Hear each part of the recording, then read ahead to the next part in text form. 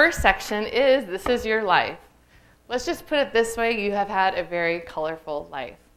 This is a picture of David at his bar mitzvah. Do you recognize this picture? Where were A long time ago. If you remember, where were you born and raised? I can remember that. That's New York City, in the Bronx, particularly, around the concourse at 181st Street, for those of you who know New York. And I was bar mitzvahed right nearby. What is one of your fondest memories of your childhood? I lived on the same street as PS 79 and spent most of my youth in the schoolyard of PS 79. It was a great neighborhood to grow up in. People were nice. They watched out for you. It was safe. It felt like a small town, actually, when I hear people talk of small towns. It's a lovely place to grow up in. And what was your family like? What did your parents do? My father was a clerk in a what today would look like a Walgreens or a CVS store. He took a temporary job in the crash of 1929 and stayed on it for 35 years. So he held a job during the Depression, which was more than most people did. My mother stayed home raising my brother and me until I was about 10 or so. Then my mom went back to work, and I worked as a secretary, a saleswoman, and they spent their last 15 or 20 years in New York, both working. And my brother and I had moved away at that time. Tell us about, if you can see the screen up here, tell us about this picture with your family, and tell us about this picture with your dad. Okay, well, let's see. The first picture is my bar mitzvah. My mother and father and brother, and my brother is here. My parents have passed away, and they were wonderful parents, and so that just brings back lovely memories.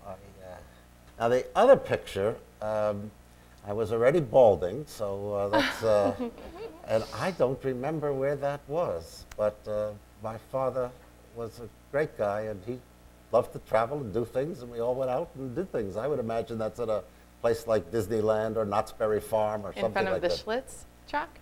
In front of the Schlitz truck. So they had Schlitz at Disneyland. Okay, so it must have been a brewery. I don't know. With my dad, it could have been a brewery.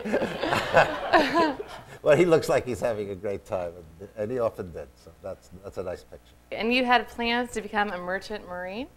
Well, oh boy, you did your homework. I'm a researcher. I wanted to, yes, I know. I trained you. I know. You're damn good too. Thank you. Yeah, at one time I wanted to join the Merchant Marine. I loved the water, the boats, and I found somebody who was going to hire me, and I was going to sail off to Seville, and it fell through, and I was brokenhearted, and I never joined the Merchant Marine. But I would rather have done that than gone to college or anything else. I was finishing high school, and I wanted to go out and see the world. Well, we're glad you're here. We're glad you didn't become a Merchant Marine. Okay, so to get more scoop on David, I contacted 4 of his closest friends, handpicked by him, two of whom are sitting in the front row here. But what David doesn't know is that I've contacted others, starting with his children, Beth Ann and Brett. I think you'll find it interesting to hear what they had to say about their dad. Me too. So tell us about raising Beth Ann and Brett. Oh, they're wonderful kids, although Beth Ann was a charming child until she reached 14, and then woke up a miserable human being. And at 17, she woke up a charming woman again, and she was great. And Brett was very steady, very quiet. He didn't talk much when he was a kid, and we always wondered if there was something wrong with him because he wouldn't talk. But he talks plenty now. He's made up for it. He's a professor. He talks all day for a living. But they were lovely kids, and for a while I was a single parent raising them, and that was both trying and great fun. It's nice that I didn't have to share them with anybody, but it's hard to hold a job, try to be active in a profession, and take care of teenagers, one of whom was acting out. But it turned out well. They're lovely kids, and they're both successful, and they're doing well. What does it mean that you're all in the family business? Oh, my kids made me very proud. I always think it's an honor if your kid chooses to go into the family business. There are parents who push their kids into the business. But Beth Ann is working for WestEd, a place that once was called Far West Lab, where I work. They do educational research and development. And my son became a professor. He's an associate professor of French history at Morgan State University. So I have two educators, and I'm very proud of that because I think it's about as honorable a profession as one could be in. Great. Okay, so here's what Beth Ann had to say about you. While you happily and proudly wear holey socks, bargain ties, my $3 for $1, 3 for $10. Right, which you've already alluded to, and cheap glasses. $12 a pair. That's what she said. She said, "Can't you tell?" I said, "No." You share your good fortune with everybody. You quack like Donald Duck. Hey, that's really good. That's how I entertained them when they were in the middle. And double over with laughter at dirty or sophomoric jokes. Who is Paul Boomer of fart fame? Oh my. I had a famous record that my son and I would play every now and then and double up laughing all the time. It was when the famous contest about who could make louder expulsions of gas. And it was recorded. And Paul Boomer was the Australian challenger who came over on a cabbage boat to face his rival, Lord Windensmere. Now this is, talk about sophomoric, you know, this was the height of sophomoric records. And my son and I used to laugh at it all the time. We never stopped laughing at it. That sure rolled off the tongue. I wasn't sure if you were going to remember that one. Oh, how could you forget Lord Windensmere and Paul Boomer? She says you are a tease. For years, Beth Ann thought the highway signs, "Watch out for falling rocks," were about an angry man throwing rocks from the top of the road. And soft shoulder meant she needed to reach over the car seat and give you a massage. I told them some of the most outrageous stories, and until they were adults, they believed them. You let Beth Ann ditch school. No wonder you had issues with 14 to 17. You let Beth Ann ditch school and tag along while you collected data and taught her about time on task and inter-rater reliability. It's all true. I didn't have much else to teach. I had to earn a living. You missed at sappy movies and sing at the top of your lungs at Passover Seders. You have a zest for life, but are outraged by social injustice. You know a lot about a lot, and when you don't know a lot, you chime in with confidence and certainty anyways. Everyone's convinced that's true. Who knows? That's coming up, too. You are an ideas guy, a big name in the small world of the academy who ardently and passionately works to improve teaching and learning. Brett had this to say about you.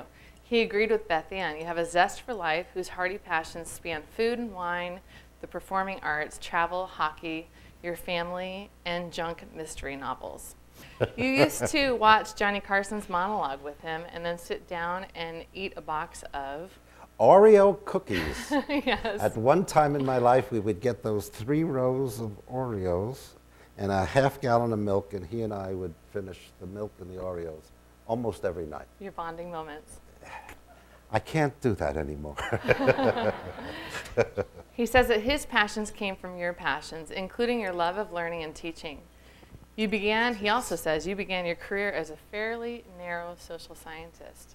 That's quite true. I was trained as a behaviorist and had a pretty strong ideology about how to do research and what learning theory was and all of that.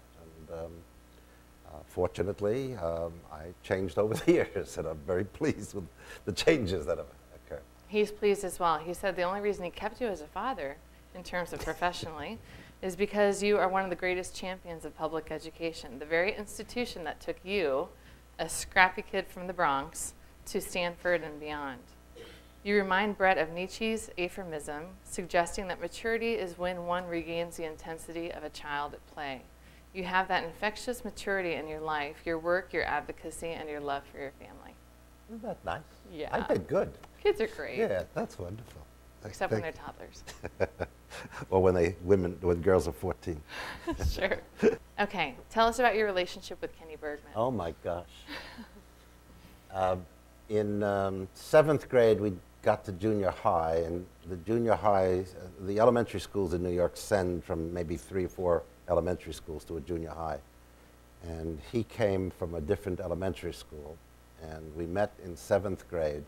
And within just a couple of weeks, we were, bosom buddies and stayed friends right into college until I ended up leaving the city and moving west.